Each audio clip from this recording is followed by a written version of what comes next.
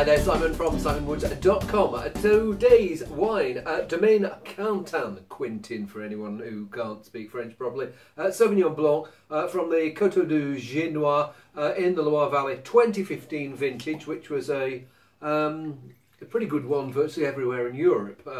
Maybe a little bit too hot for them in the finer parts of the Sauvignon Blanc territory. Whoops, I'm losing my cushion here. Finer bits of the Sauvignon Blanc territory of the Loire Valley. But maybe that will mean that it favours less beneficially sited plots, such as the Coteaux du Giennois. Or is this just waffle? Simon, get your nose in there, come back in a few seconds.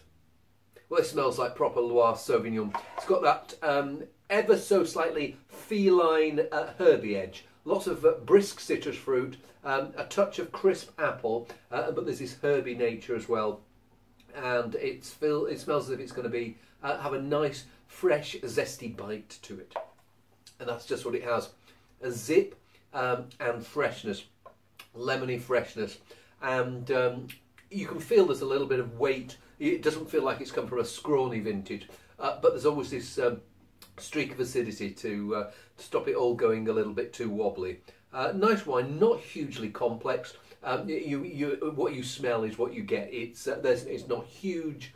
It's not hanging around in my mouth all that much, but I'd very happily sit down and drink a couple of glasses of that with some nice seafood, because it leaves your mouth refreshed.